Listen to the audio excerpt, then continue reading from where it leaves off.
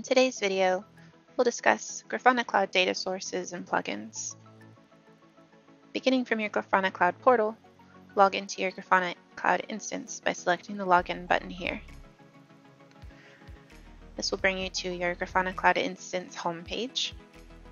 And from here, we'll select the gear or cog icon on the left-hand side and select Data Sources. Here you'll see your default pre-configured data sources that are part of your Grafana Cloud stack, such as Loki, Prometheus, and Tempo. Coming back over to your Grafana Cloud portal, you'll see these environments listed here. So coming back to our instance, if there's a data source that we'd like to add that is not already included here, we'll click on Add Data Source. We can either search in this search field here or scroll down and search by type, such as time series databases, distributed tracing, SQL.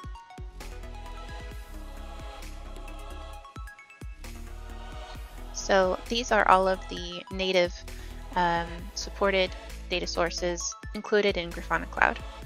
You can see these also listed on our docs page here. So let's add a new data source to our account. Let's select Zipkin. You'll see a brief message display in the top right-hand corner showing that the data source was added. And here we will enter our Zipkin environment information so that we can save and test the data source. Once this is done, we'll be able to configure dashboards and panels from this data source. Coming back to our data sources page, now we will see that the Zipkin data source is here. But what if you want to add a data source that isn't already included? For that, you can add a plugin. At the bottom of this page, you'll see a link to our plugins repo. Scrolling back up, coming over to our gear again, we can go to Plugins and view the default plugins that are available as part of Grafana Cloud. And let's select, let's try to install Amazon TimeStream. You'll see that it is not showing up available here compared to Amazon CloudWatch. Shows up here in the search result.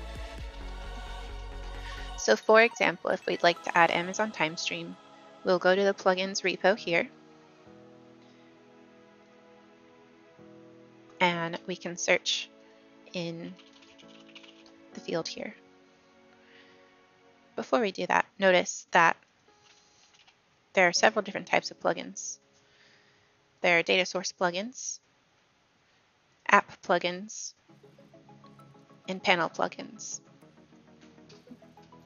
There are also enterprise plugins, which require an enterprise license, and you will see that listed here at the top of the page, as well as on the installation page.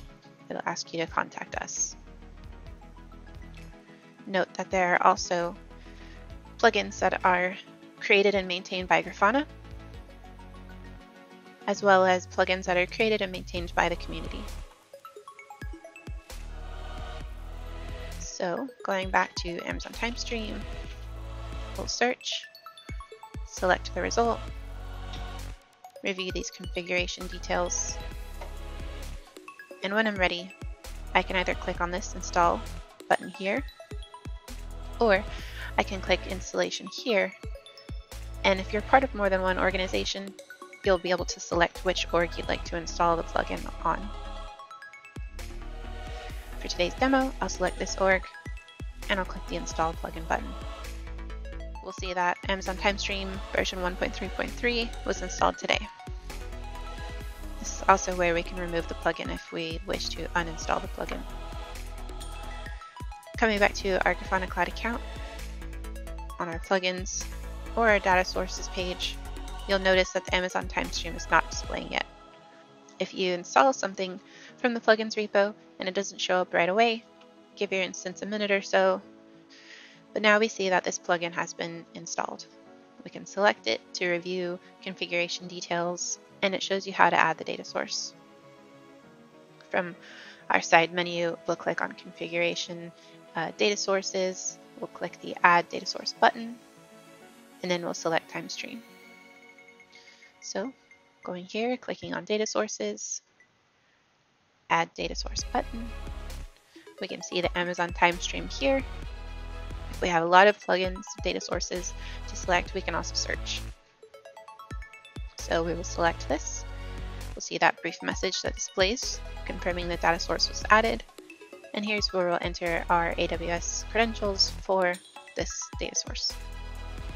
Once this is ready, we'll be able to build dashboards based off this. If we come over to data sources again, now we will see that this displays here.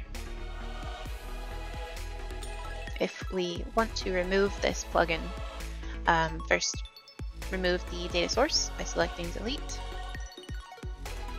We'll see that the data source has been deleted and we still have the plugin installed. So we can either remove that from the plugins page by clicking this button. You can also come to your Grafana Cloud portal, and in the details for your Grafana Cloud instance, we will see the plugins that we've installed listed. Let me just refresh my page. There we go. So we can remove this here, or we can remove it how we originally installed it from this page. For today, I will click remove from this page. We'll confirm delete. And remember, it'll take a moment for this to refresh as the Grafana Cloud instance restarts. So we can refresh our page. Okay, and now it no longer displays. So it can take a minute or two, and you'll probably double guess yourself. But now that when we search, it does not show up. And the data source that we added for that plugin, we also deleted. If you remove the plugin before deleting the data source, when you come back to your data sources and select that, you'll see an error because the plugin is detected as missing. So you can either reach out to support, or you can install the plugin again, remove the data source first, and then remove the plugin. That has been a basic overview of data sources and plugins and different ways to install native and add-on plugins.